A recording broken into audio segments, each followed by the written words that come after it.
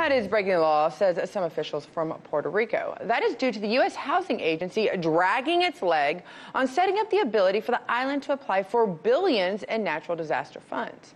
Now, a very big problem legally, according to Democrats, since the U.S. Congress appropriated the funds 3 months ago.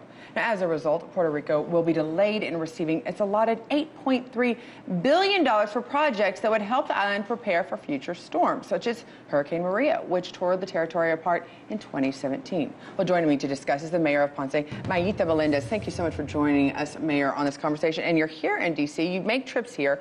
First, I just have to ask, how is the rebuilding of your town since Hurricane Maria 2 years ago? Well, let me explain you. After 2 years, the mayors are the one who were the first responders. Second, we are the one who are wasting the money for our budget to begin reconstruction, but the money hasn't disbursed to the people of Puerto Rico, not even to the mayors. They go directly from HUD to the State Department and FEMA. So we haven't seen the money yet. The president have said they have gave us about $92 million, and that's not true. Right. No, they just has appointed 49, and they have get to Puerto Rico $20 million. So it's difficult. So in the reconstructed, after 2 years, there are in my city about 1,400 persons living with blue chart. If Dorian had come over there and hit us, thank God it didn't hit us, we have been in trouble because we have been taking out the people out of your houses in the coastal area and taking them to a refugee center because it was impossible to spend that. Well, talk to us as a mayor, when these hurricanes, when these do hit, what do you do in order to get money? Or are there people, do they come to you, or do you have to specifically go to the government and say, this is how much we need? Or do they send people to your town to look around and see exactly what is needed? For example, FEMA has office in the branch in Ponce. So every 2 weeks, every two times a week, my team, and it's composed of people from the municipality and the compliance leader with a group of her company to tell all the compliance after the hurricanes, and then a person who is an engineer, licensed engineer, who is already also, he is the project manager implementing all the projects. We have to present every document, every paper. I have always, since 1985 in the municipality, all the mayors, up to now, we have used more than $510 million from federal funds. There have been no findings. Right. There have been no anything wrong. No corruptions in Ponce and many other cities. Let me tell you this, we are responsible in that, and we are honest people at the same time.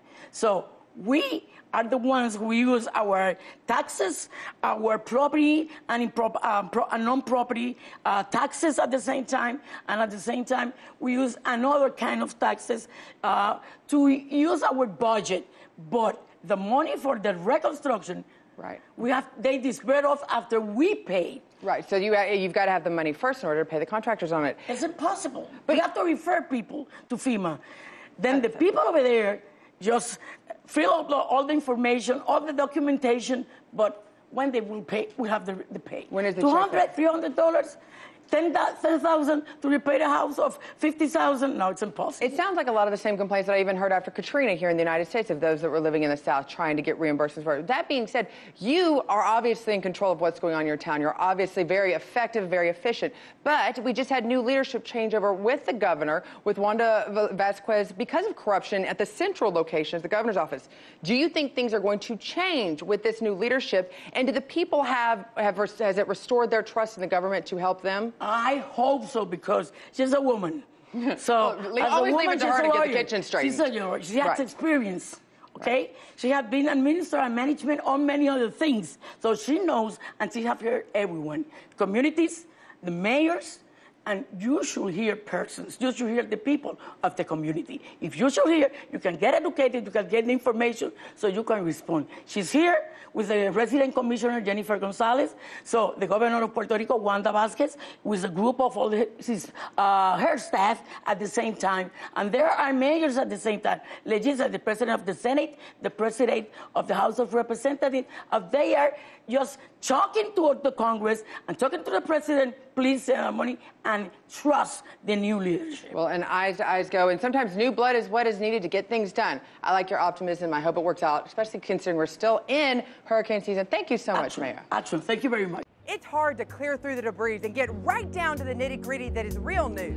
New details are coming to light in the case of Jeffrey Epstein as more Spread between the 2-year Treasury yield and the 10-year Treasury yield. Several hundred students are staging a sit-in. the Amazon rainforest, and the blame game is underway.